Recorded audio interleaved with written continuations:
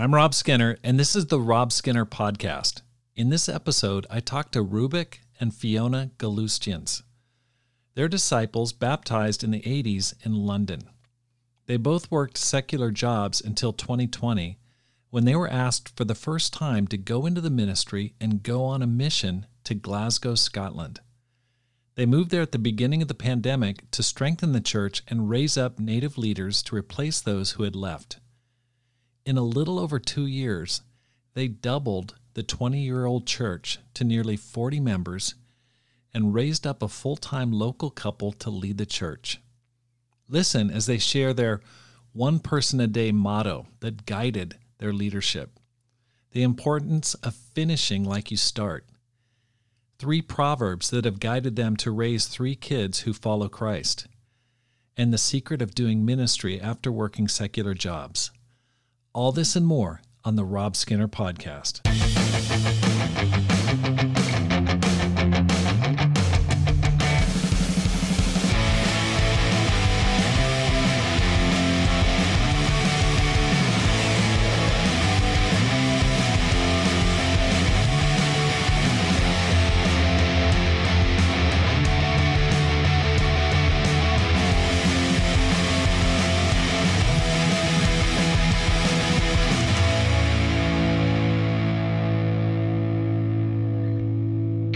Welcome back to the Rob Skinner Podcast. My goal is to inspire you to live a no-regrets life, make this life count, and multiply disciples, leaders, and churches.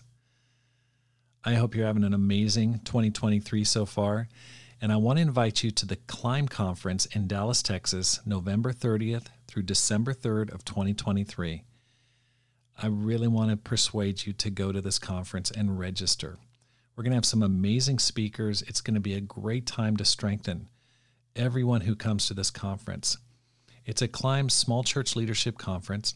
And so if you're leading a small church, if you are in a small church, whether full-time or professional or self-supporting, this is the conference you definitely want to go to. If you're interested in missions, if you want to grow spiritually, you need to come, because people throughout the country, throughout the world are going to be coming there to share their insights on what's helping them to grow during this time.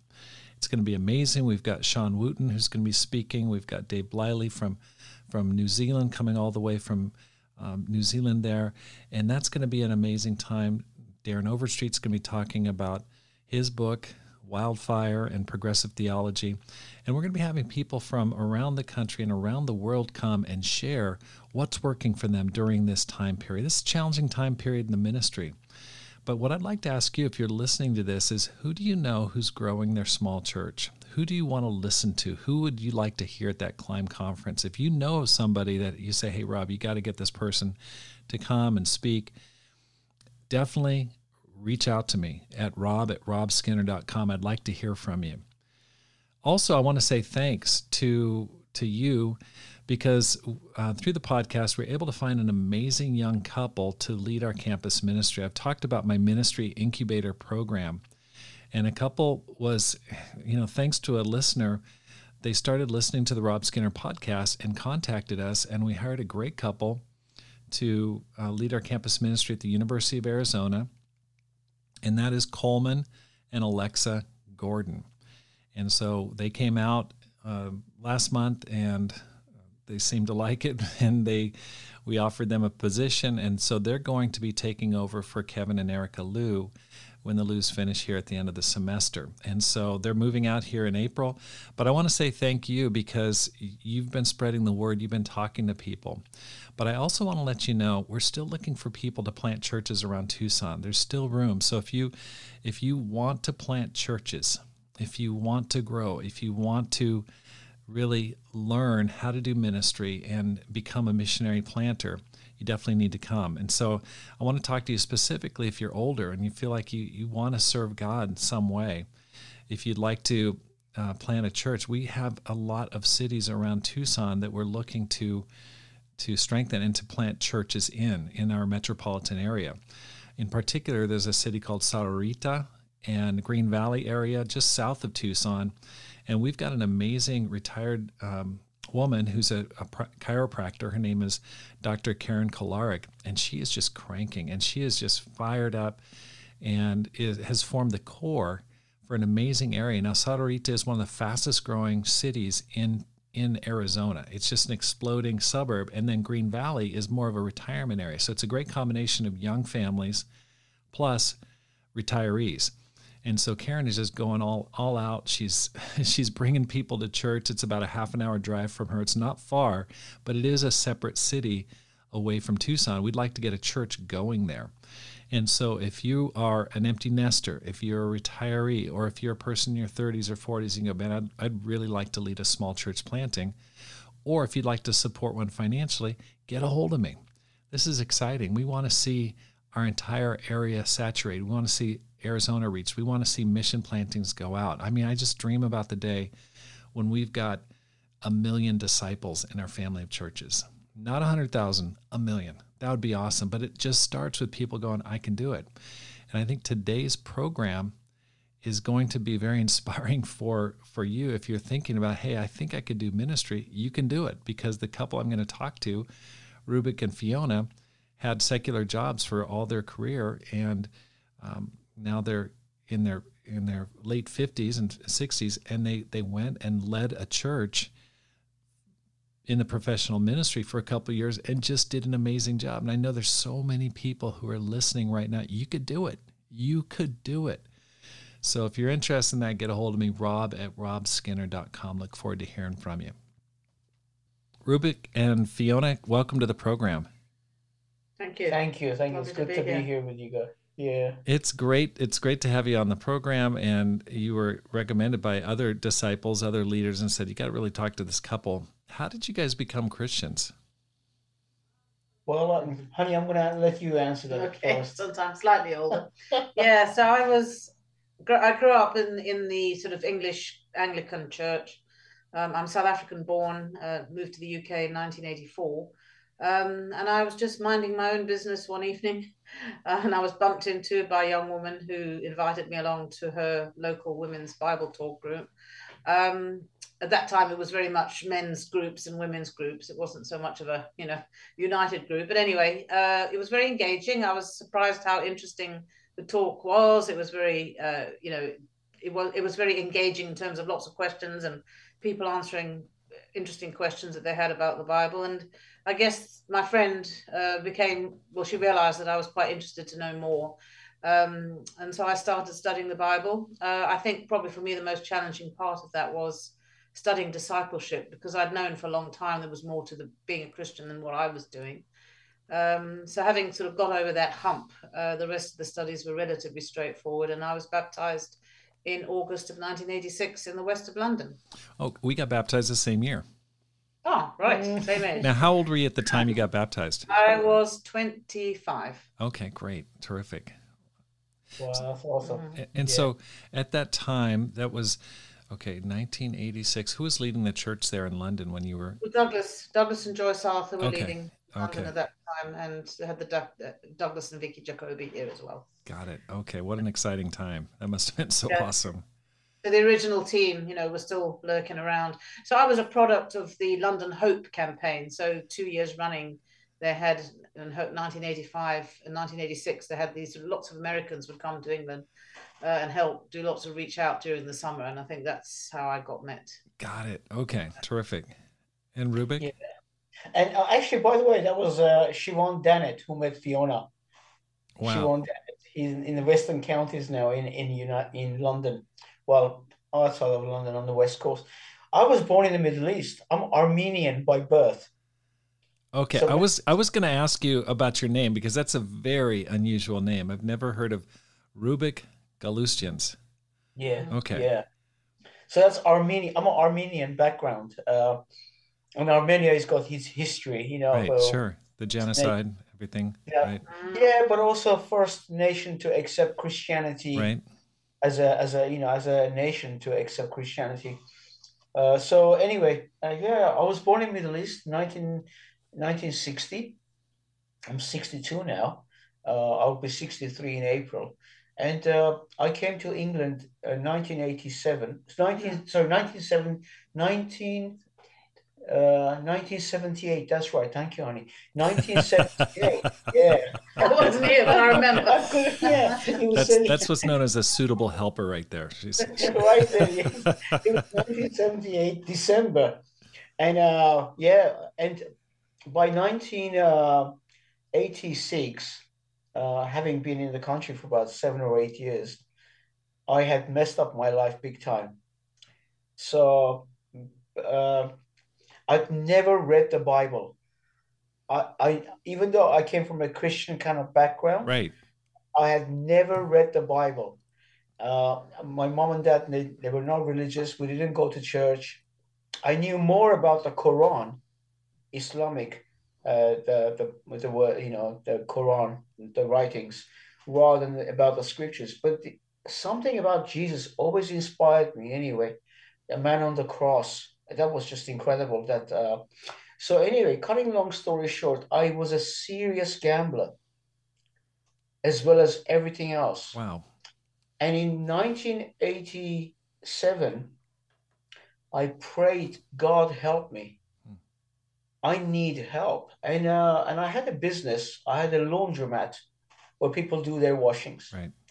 And I saw somebody reading the Bible because it was my laundrette. I was walking around. I saw someone reading the Bible. And I just tapped on his shoulder. I said, "Do you understand what you're reading?" That was my question to him. And he said, "I do." I said, "Well, listen, I read the Bible, but I can't make head or tail of it. Wow. How is this person, Jesus, going to help me 2,000 years later?" Wow, what a question. And he said to me, "Well, I can help you." I said, "Well, I've got some faculties, I can understand. If something makes sense, I'm prepared to change." So he said, "Are you free to study the Bible with me?" I said, "Yeah, you can come over this evening if you want." And I closed the shop at 6 o'clock, and he came, and I said, bring with yourself the various translations of the Bible, because I've heard there is many of them. So he brought the NIV, 1984 NIV, King James Version Bible, and a message or something like that, paraphrased. Anyway, so we looked at one, Seeking God, and I said to him, "That's it. We need to stop now, because I can see that we don't need to look at one scripture in every book. It makes sense. It's just written differently. Right. We can continue with one book." And after doing Seeking God study, I knew in my heart God was answering my prayer. Wow. And I had also fasted for a day just to say to God, I am serious about change. Wow. I'm really serious. I was 27, and we studied the Bible, Seeking God, and he said to me, "What do you want to do? Do you want to continue on?" I said, "Yes." But in my heart, I knew it was going to impact every part of my life, everything. I was living an immoral life. I was gambling. I was tax evading. I mean, everything. And then 2 weeks later, having studied the Bible for 2 weeks, I went to everything. I spent some time with Doug Arthur. And Doug said, "What do you want to do?" I said, "I need 24 hours to really count the cost for myself." And then I contemplated that, Lord, this is going to change everything. But if this is it, this is it. I'm not going to turn back. Whatever, rain, sunshine, good, bad, I'm going to get on this journey and never give up. So that was a decision I made, and it was 3rd of March, 1987, when I was baptized, and that's it. So yeah, that was my journey. I came to church, and I began to change all friendships, everything. I was a single guy gambling the whole time. So yeah, 3rd of March, 1987 is when I became Christian. How did you let go of the gambling? I was very open, very honest with a brother at the time who was mentoring me, Steve Allen, Steve Arthur Allen. Uh, and I just spoke to him regularly, daily. I mean, to be honest, also that was gambling was a big thing, but immorality, immoral life was also up there. Mm-hmm. Uh, and I thank God it was the last time I was immoral. Now, I don't want to boast about this. I want to be very sensitive as I share this, but I've never um, personally or I've never been immoral in any other way. I mean, I don't want to use the word, you can be personally very impure, Sure, of course. but I've never done that Wow. since 1987. But before that, it was a serious struggle in my life. Mm-hmm. Wow. But so the advice I got was every time you're tempted, just keep looking at the cross in Wow. your head. And That, that really helped me. I find that so inspiring. I mean, that's the power of the gospel. I mean, when you really call people to repentance, there's just such a dramatic change, and that's so inspiring.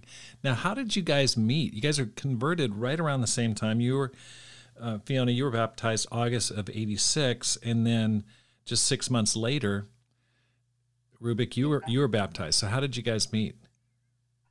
Well, I can't actually, to be honest with you, remember the exact date, but I can remember the first obvious interaction was we were having one of our sort of invitation meetings, and there was a whole crowd of people. In the row in front of me was Rubik with all his mates. It was like, who brought you? It was Rubik. So, and because Rubik owned this laundrette, it became the sort of meeting point for all the locals to find out about Christ. Rubik had this. What was this verse you had on? Yeah, wash your sins away. Rubik wasn't hiding anything behind the washing and the laundry. Anyhow, so that was kind of when we first met, and then we started going out on dates and what have you. It was all a little bit intense initially, I think. So I think we were trying to figure out, it was probably late 87 when we started sort of taking an interest in each other. And initially it was a little bit sort of probably a bit more intense on Rubik's side than it was on mine. And Rubik will explain he had sort of desires for the ministry at that point, and I clearly didn't, at that stage. So he was advised to kind of put me to one side and look for someone else. So I'm sure Rubik will pick up the story about what happened after that. Well, we met, and I thought Fiona was such an incredibly, well, she was beautiful, and she is, was. and very polite, very respectful. She's just an amazing woman, and I thought, wow, I'd love to one day get to know this sister more. But that was after about a year. I mean, it wasn't an issue, but I did take the sisters out on dates quite regularly. I thought, it's something we got to do, encourage the sisters, and encourage myself as well in a big way. So I got to know Fiona, and I believe that I needed to go back to Middle East to serve the people there in my heart. So I was looking for someone who'd be eager to come with me and go back to Middle East, go back to Iran. But Mark Templar was very helpful. Mark Templar said, look, we're looking for people to go to Middle East who don't have many ties. And it will be very challenging for you to be married, to go back to Middle East. But also by this time, thinking about Middle East was kind of, I'm talking a little bit further down the line. I mean, we would, by this time we are married, because we got married in 1989, December 89. And Mark Templar was thinking of sending a team to Middle East, but it had to be the least amount of responsibilities you had. It would have been helpful because the place was very dangerous. Okay, so let me ask a couple questions. First of all, you guys were going in two different directions, and what helped you, Rubik, to decide this is the woman for me? Was there a turning point for you in that relationship? I think just her commitment and her clarity of mind. Fiona is just very steady. She's not your typical sister or a woman. Because men are quite go and get. Right, sure. Women are a bit more emotions, a bit more feelings. Fiona's stable kind of spirit is just been a driving force. And I must be honest, I mean, I'm from Middle East. So Middle East, I was looking for someone who was respectful. Mm-hmm.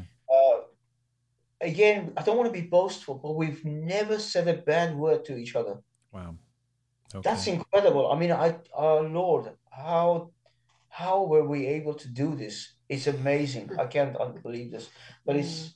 Now, Fiona, But like yeah, when you were dating him, I mean, you must have thought, okay, this could lead me to the Middle East. This might be dangerous. Any thoughts on that?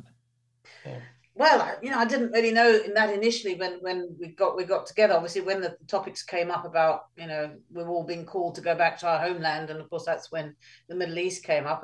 I guess it was a bit of a surprise, but I think, there were a lot of people going on mission teams around that time. We sent out Right, India, right.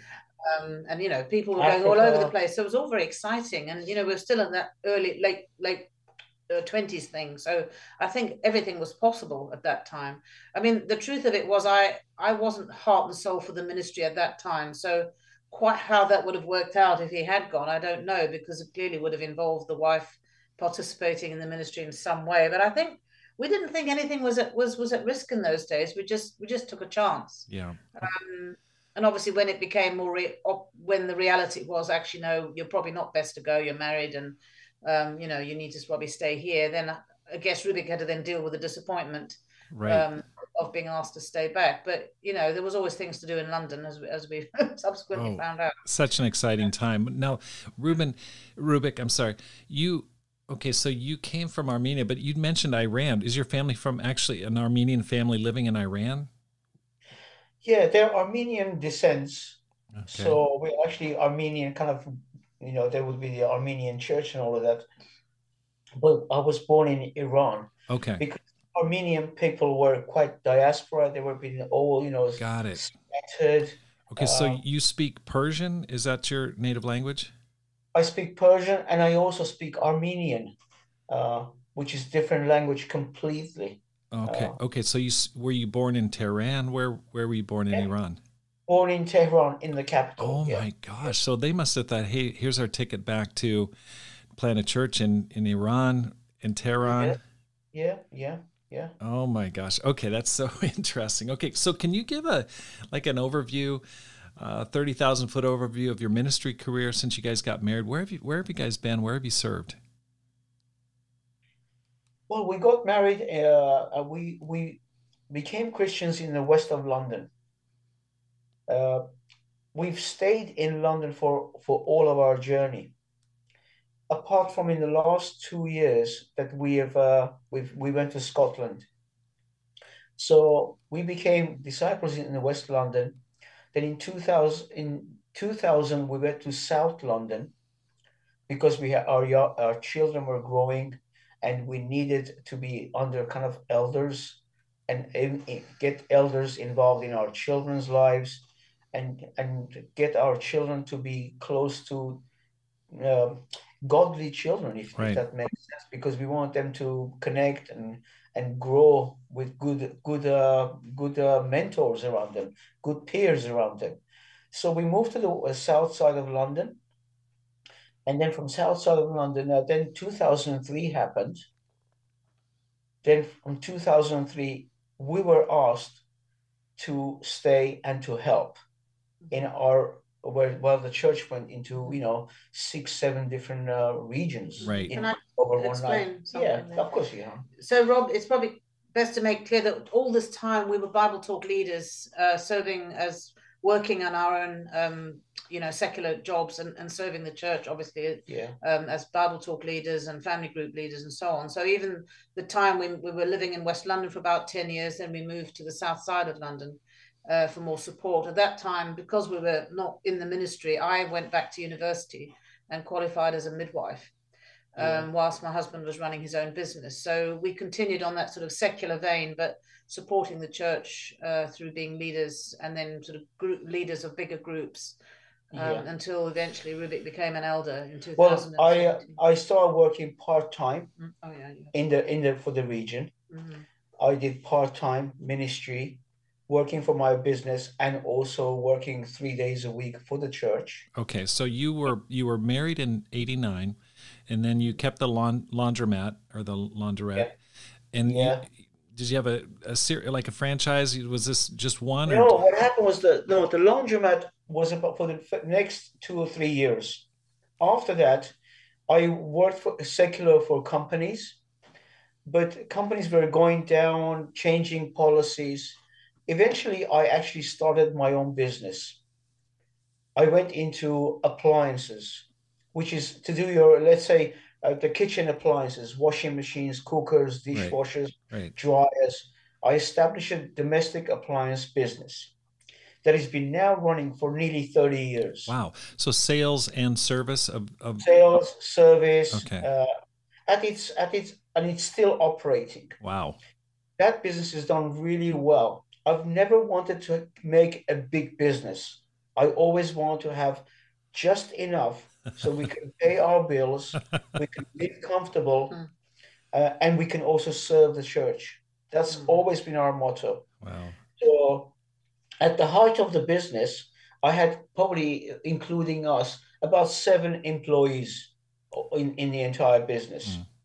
So so having said that, then I worked part-time for the church.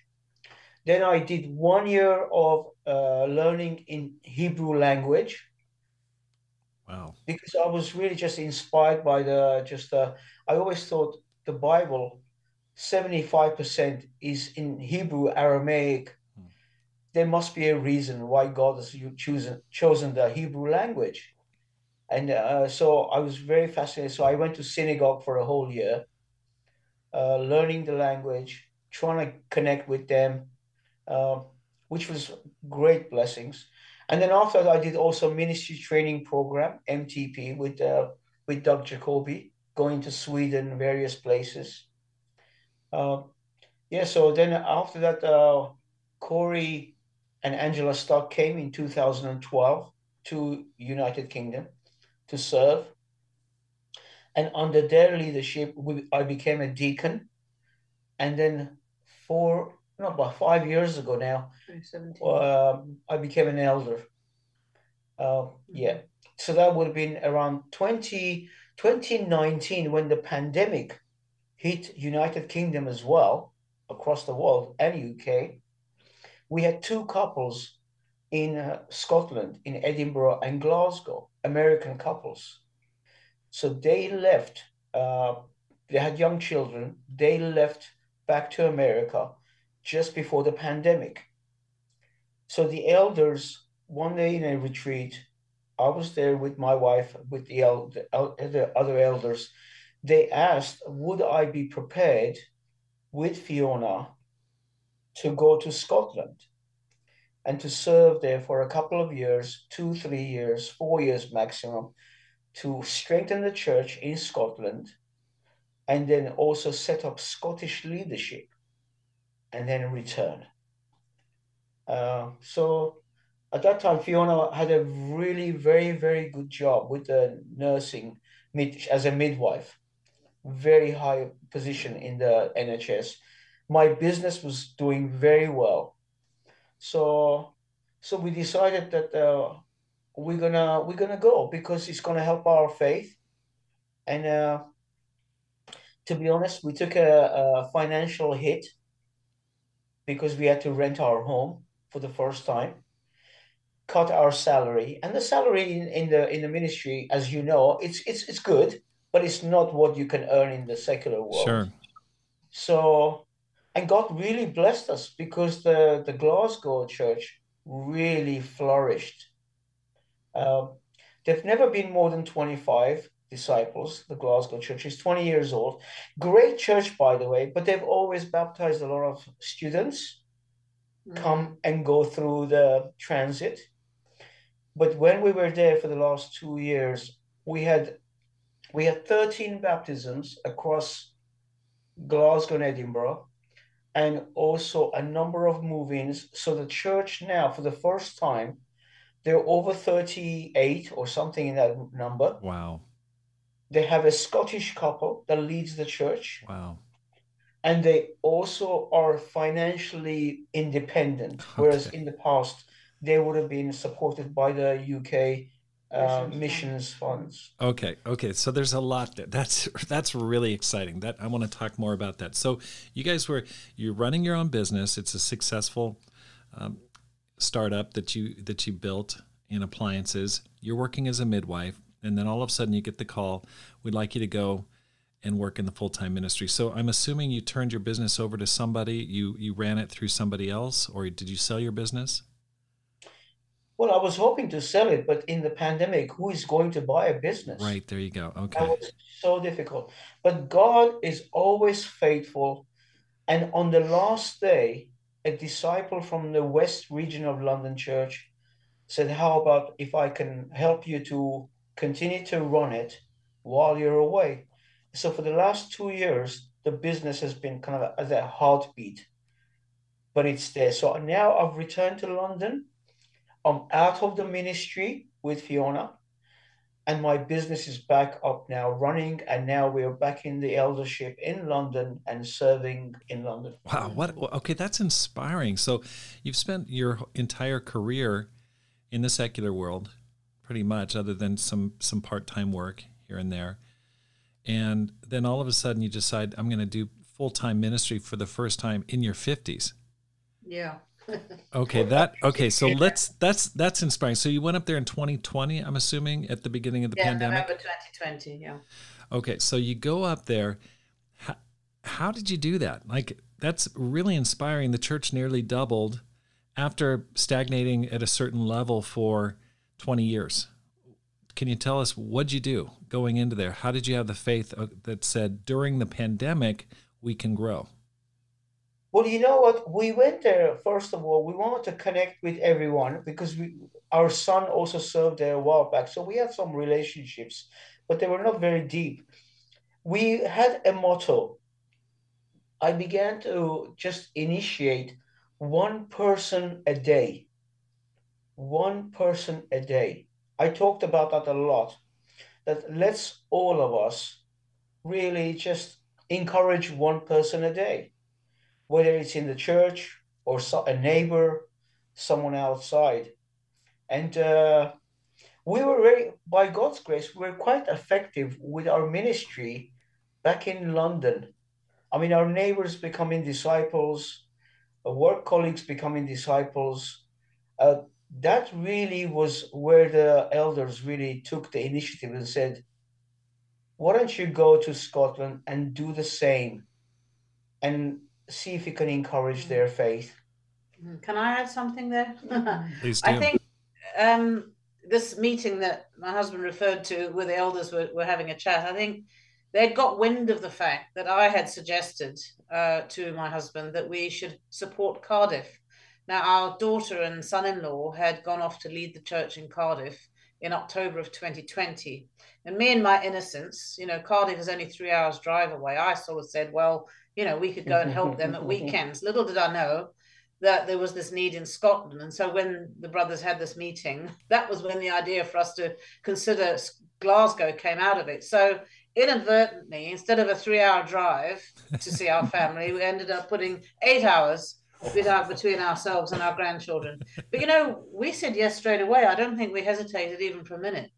But I think from my perspective, I'd never wanted to be in the full-time ministry, Rob. To be honest, that was never my desire. I always wanted to be a Christian, do my career. And I think God did give me a great career, turning me to a new job at 41 when I qualified as a midwife. So I've had a few career changes, and that was a real big one at age 41. So the thought of them giving that all up to go into the full-time ministry was just not even in my brain. But in 2020, I think God had put me into a job where I'd felt I'd achieved quite a lot. I was quite high up in the NHS in London, and had felt that I could take a step back without any loss of interest. Because I thought, well, why can't I do the ministry part-time? And I think that was a new thing, even for the churches here in England, to actually consider that people could do secular work and part-time ministry and be as effective in both those roles. So there's only about 4 of us actually in the UK who have done such work, doing part-time ministry and part-time NHS, and actually all of us are part-time NHS workers. So NHS. Sorry, National Health Service. Sorry, we should explain. This is for UK. So this is the UK National Health Service. So we've got dentist, physiotherapist, and me as a midwife. So we're working part-time, sort of 20 or half-time in our secular work, and then doing ministry 2 or 3 days a week as well. So that was the deal, basically, that we would go to Scotland. Rubik would go full-time and I would work part-time. That was also a solution in terms of the finances for church, because it meant the church wasn't paying the full work of 2 full-time ministers. But it also enabled me to keep my professional registration and see things from a different perspective, working in a slightly different area of the country. But also we were working together, which was also, again, new for us, because we were now in lockdown, thrown together in a house. And Scotland was very locked down, very locked down. I mean, you couldn't cross county borders without being stopped by the police. It was very strict. So we didn't see church in real life for months. I mean, we never went into the city centre, because you were literally just watching everything on Zoom, like we all know about that. So so that was my sort of entry into ministry, from never having wanted to be in a ministry at all, to actually being willing to not just do it here, but actually move 400 miles away, because that's how far it is from our home where we are now, and do it on a part-time basis in a new place. So that was a real change, and only God could possibly have made that desire in my heart. Absolutely. Yeah, and we just basically did what we've been doing in London, just reaching out to lots of people and building groups and motivating and encouraging and working. I suppose on top of that, very quick, we want to engage the church, because the plan was to really build their faith and strengthen them so that they could baptize indigenous people, Scottish people who live there, not students only. I mean, there are great disciples up there in Scotland, all of them. But, we sometimes need the encouragement of one another. And that was really our purpose, to go there, to strengthen, to build. But I think we had we had good vision. I think the vision was that we would replace ourselves with Scottish leaders, and that was our goal and our remit. Okay, so let me just back up a little bit. So I should have asked this at the beginning. How many kids do you guys have?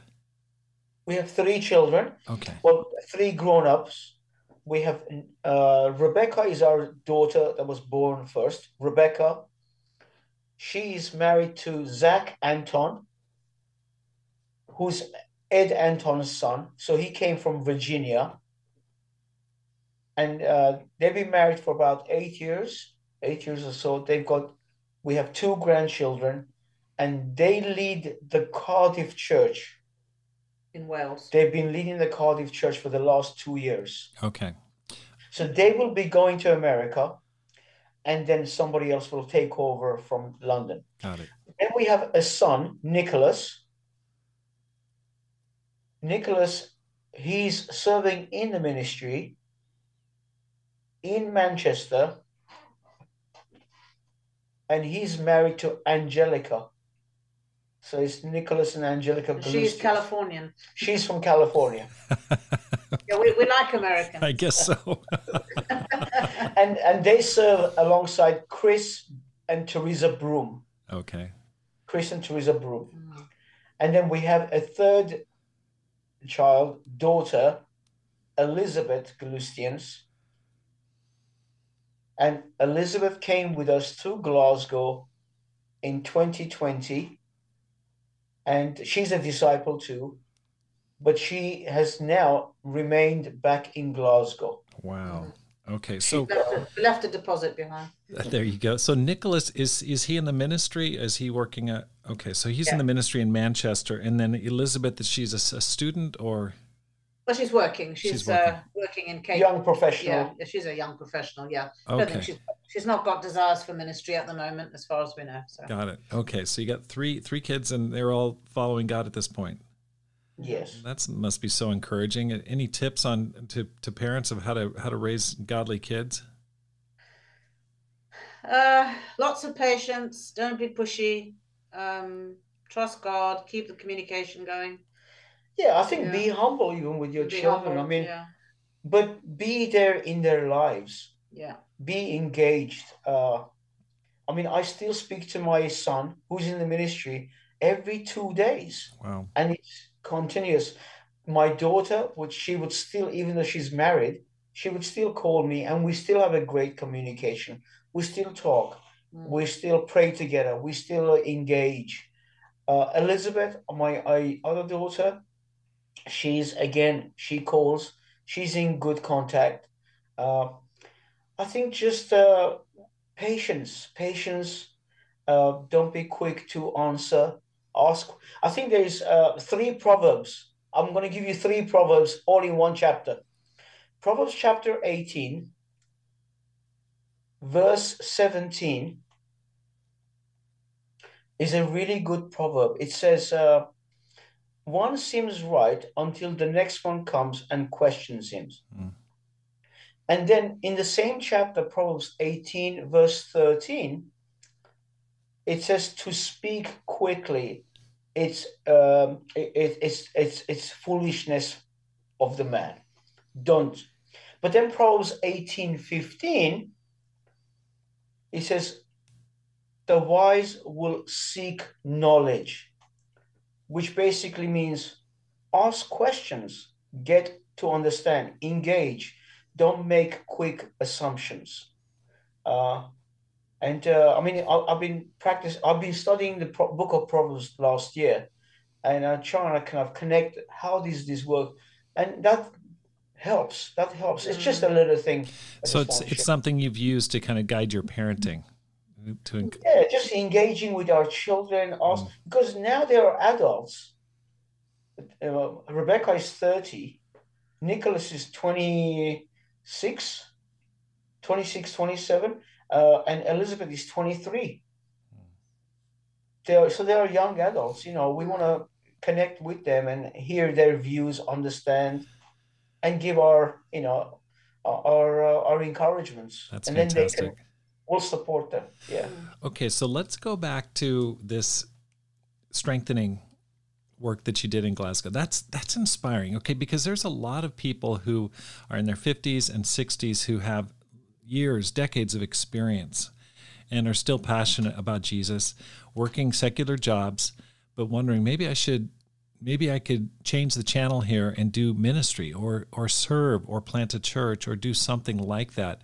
What advice would you give them? Because, you know, this is something I've talked about on the program before, is that there's so many people who are loaded with talent and experience, and they have so much to give, and their kids are out of the house now. They've got money stored up. That, you know, they're doing okay. Probably have more money than they have had in their 30s and 40s. What advice would you give to a person who's considering going into, you know, maybe trying something, quote unquote, risky? Any thoughts, Honey? Well, I would definitely encourage them to have a think about it, but it's about taking responsible decisions. I think there are people who probably would be eager to help, but actually their background maybe make it more difficult for them to do that. So yes, they would need to be financially capable and able of doing that. There are risks involved. You do have to take a step back in your professional life. You have to take a step back potentially in your earnings. So you definitely need to take care of all of the physical and the sort of the mechanical things. But I think a lot depends on how you've lived your life up until that point, because I guess for us, we didn't do anything different in Glasgow to what we were already doing in London. So I think in any of these sort of roles that we take on, it's not something you go and start doing. It's you are doing it. You are being it. You're kind of living it. So I think my question would be if that person is expressing a desire to do that, I would kind of look at their lives or ask them, so how have you been living your life thus far? How effective are you? You know, do you have lots of good relationships? Are you good at motivating people? Are you good at teaching, training? Can you study the Bible with people? Because those are kind of the mechanics of ministry, whether you're paid or not. So I would sort of check how someone feels about just living a life as a disciple. That's right. And then go and do that in this new place or in that area that needs help, because you are exposed, you know, and definitely we were exposed to things that we hadn't foreseen. But God had been preparing us, but you still get exposed, and you have to be willing to take that on board, even if you're 60. Right. Because you're a bit older doesn't mean people don't tell you things. They're still going to say to your face, "Well, hang on a minute." So I think also you've got to exercise a bit of resilience of spirit. Yeah. Be willing to accept that you're wrong. Be humble. I think humility in leadership is very important. Compassion. So it's all those sort of qualities. I think one has to really question. Anyone would say, "How are you doing in these areas?" Wow. If you're considering. That's great advice. That's great advice. Rubik? Yeah, just I think, honey, that's great. I think, I've been saying to the disciples in Scotland, it's not how we start, it's how we finish. Because I know it's sometimes sad to say, many of my early disciples, many of my early companions in the journey, they've taken a knock in their faith. Right. Haven't stayed the I course. think don't be discouraged. Right. Wherever things are, God is greater than all of those things. That's right. There's always hope. Yep. So never give up on your hope. That's right. I think speak to those who are around you, and think of finishing well. And I think that was one of the big motivations for me. I thought to myself, I'm living in a really nice place. We've got a very nice house. Everything is all set. We've got very good ministry here. But what is going to stretch my faith? What's going to make me trust God more? And with the help of those around you, I think, getting advice, many advisors make the solution victory assured. I think get advice, get help, but be eager to finish well, faithfully. Go ahead. Yeah. I think there's also the unseen benefits of doing something like this. I mean, we couldn't have foreseen learning what we learned. And I think the perspective of a small church, I'm so glad we've done it. Coming from a big ministry, and you will, I'm sure, be able to nod and say, yes, I know what that's like. Just seeing things through the eyes of a small group. There's no hiding. Everyone's involved. If it's going wrong, it's going wrong for everybody. If it's going well, it's going well for everyone. And I think those are invaluable insights that we can now bring back to the bigger ministry. Right. Okay. So I really think it was very valuable to do that. So a question I have is why'd you come back? I mean, you're just cranking the church is doubles. I mean, my thought is why leave? They must have really been sad to see you go. Well, the truth is, actually, we've had some conversations. They're like, "Why are we gone?" Exactly. But we are going to support them, and it is amazing because when we sat in front of this couple and we said, "Would you be willing to go into the ministry?" and they burst into tears in front of us. They said, "It's always been our dream to lead."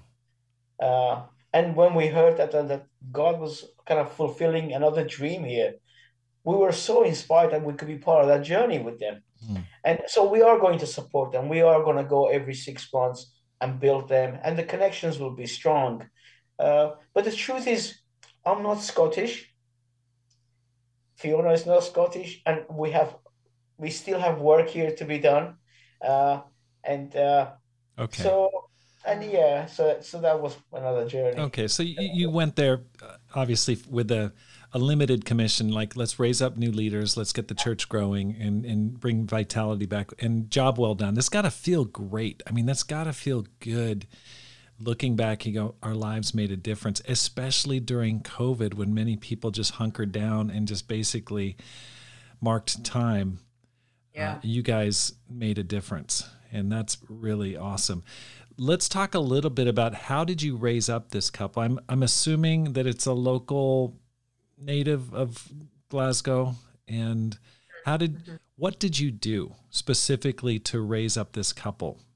And their names are Mike and Marie Jarvis. Okay, Mike and Marie Jarvis. Okay. Yeah, in fact, I've asked them if it's okay to pass their details to you, so you can have a follow up, maybe in a year's time or something. There you go. Just Yeah, just if that's okay with you as Of well. course. But yeah, I mean, when we went there, we engaged with the church and also the couples who were leading the church. There were some changes we had to do uh, because some people needed a bit more time to rest, just to regroup. Others were eager to come in and help.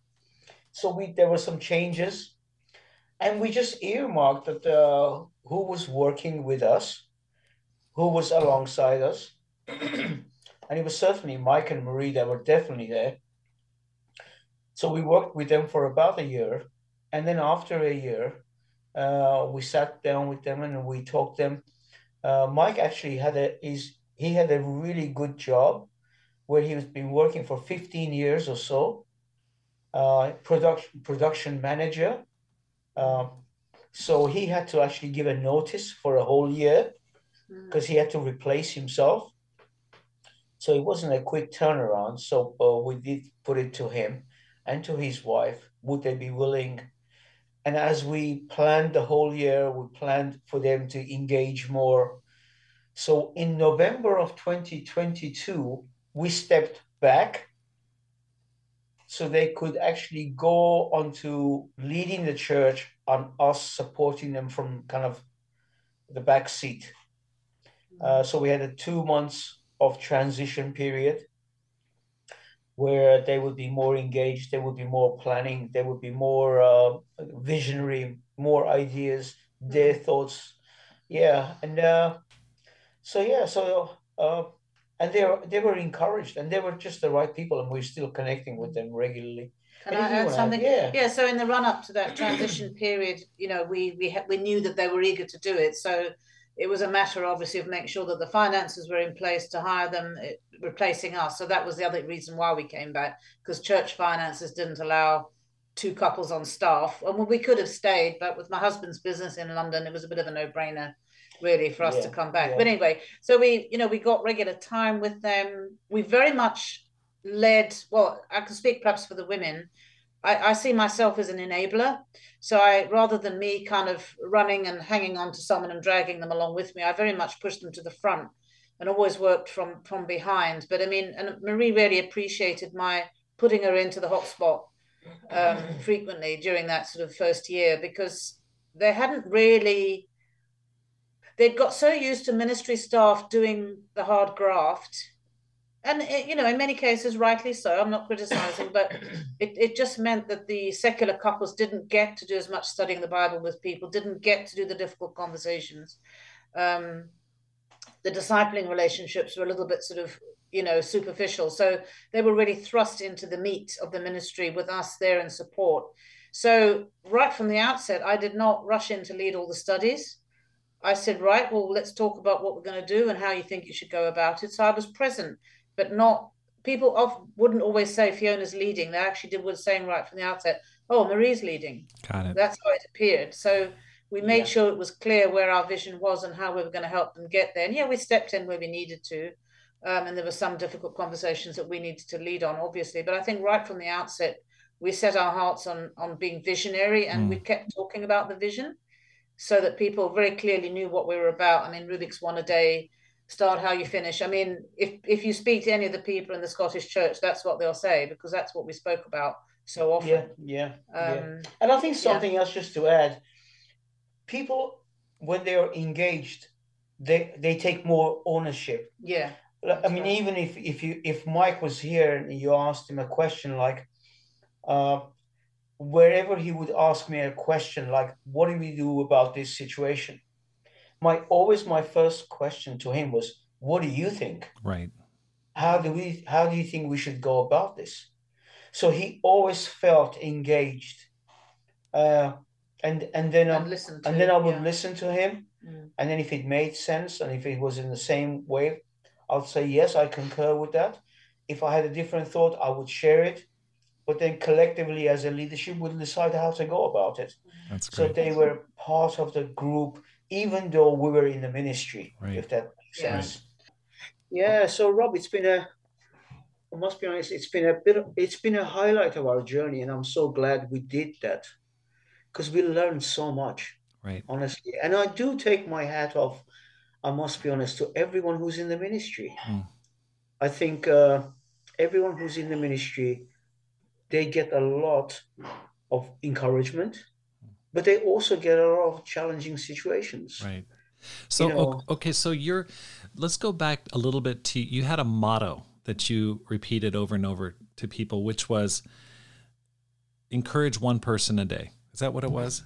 yeah, One or person, reach one person a day. one person a day, whether it's in the church or whether it's your neighbor, whether it's the shopkeeper, whoever. So super simple, but outward focused. Like I'm gonna help or serve or love or reach out to one person a day. I'm not just gonna watch TV all day. I'm gonna touch somebody's life somehow. That was it, one person a day. And you just kept repeating that over and over again. I kept repeating it on I would say every second or third message that I would preach, I would say that. So what advice would you guys give to someone who wants to make this life count? That's a really good question. I think as I said, we've got to what is the first challenge Jesus gave to the church in Ephesus? I think go back to your first love and be open about it and don't worry. I think do not worry about the answers, what people may say. Be open and express what is on your heart and be eager to get the help because God will use people in your life to help you.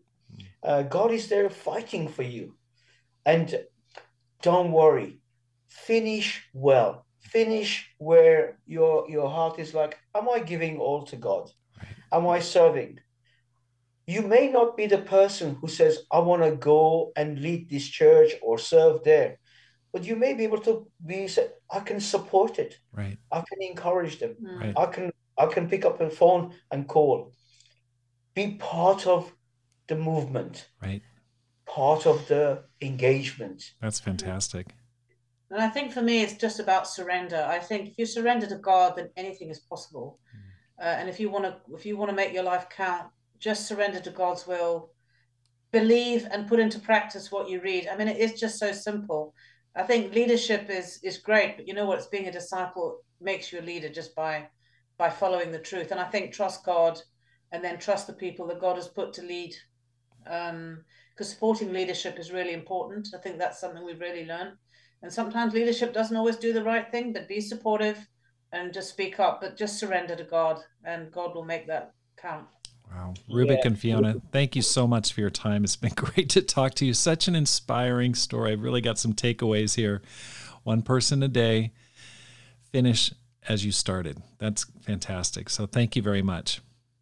Thank you, Rob. Thanks and it's been a joy to be with you. Thank you. Thanks for listening to the podcast. If you're enjoying the podcast, I'd like to ask your help. First of all, hit the subscribe button. Secondly, let people know about it. And third, read and review one of my books, either How to Plant and Grow a Church or Courage, How to Make This Life Count. You can find that on Amazon. You can also sign up for the Climb Conference. Definitely want to see you there. Please sign up at robskinner.com, robskinner.com, and there's registration right on there because my goal is to inspire you to make this life count, to live a no regrets life and multiply disciples, leaders, and churches. Have a great day and make this life count.